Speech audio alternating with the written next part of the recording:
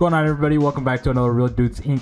video. Today's gonna be a lit one, okay? We're talking about Susano, the FiveM mod menu. It's a really good menu. A lot of you guys don't understand how underrated this menu is. It's literally working in every server right now. You got the intricacies bands, the wave shield bands. It works in all servers. There's actually a lot that you can do with this menu too. I'm telling you, when I say this is an underrated menu, I give props to the dev team because they put in what seems like a lot of work on this menu to be able to allow all these functions to work on servers and not be detected. Like the fact that I'm in wave shield right now, a lot of you guys know with all the other popular menus out there, if you spawn a weapon in wave shield, it'll auto ban you. Let's say I wanted to spawn a combat pistol in this wave shield server. I just click spoof weapon and then click give. Wait, I don't know why that didn't work. Oh shit, we might be in a green zone. Hold on. Give weapon.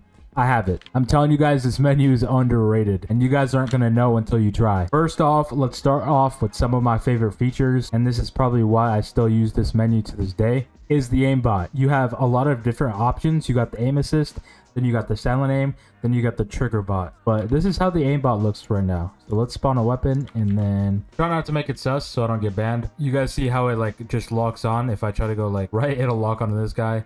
Left, lock right back onto this guy. I'm not even moving.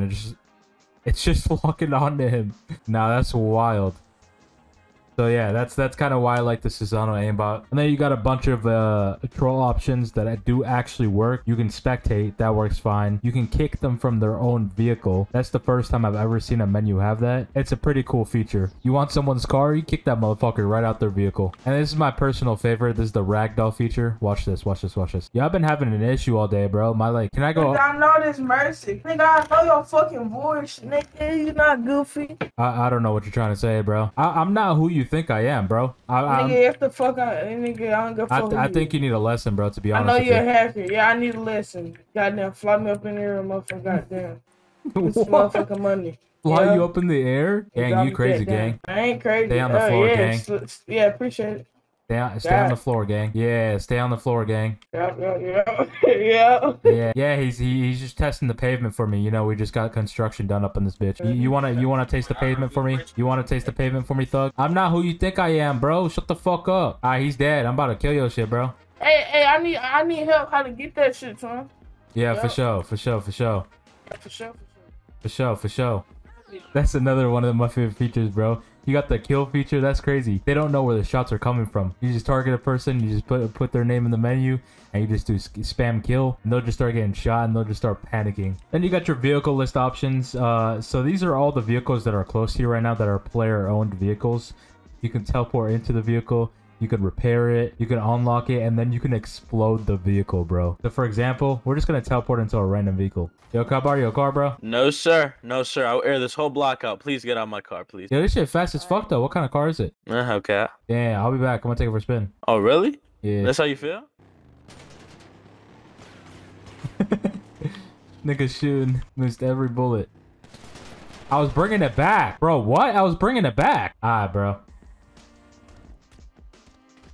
Alright, we'll keep talking about the menu since we're dead, bro. We got some time to kill. Only thing that I wish they could add is revive, because I don't think that works. But other than that, the menu is clean. It's got a lot of functions. The UI is very, very clean and simple. I hate all the cluttered ass mod menus, bro.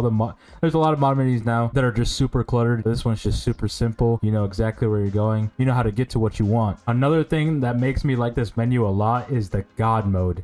You guys know if you're using any other menu, God mode will insta-ban you. With this menu, God mode actually works and you're able to actually get away with it, and you can even set up a keybind. So if an admin's trying to like God mode check you to see if you have it on, you can just turn it off with the click of a button. Then you got the staff outfit function, which actually works on a lot of servers. So if you're in a server, you're trying to like mimic a staff member or whatever, you just click staff outfit and it'll change into the staff outfit. You even got stuff like anti-headshot, so they have to shoot you in the body for you to die. They can't kill you with the headshot. That's gonna get rid of a lot of motherfuckers who are aimbotting, bro. A lot of motherfuckers who are using crosshair or aimbotting, that's how you check them, bro, right there. That's actually smart. I'm about to use that. Go to RealDudesInc.com and you guys can grab yourselves the key there. I promise you guys will have all the fun in the world with it because it's literally undetected. I will see you guys in the next video. Hopefully you guys enjoyed.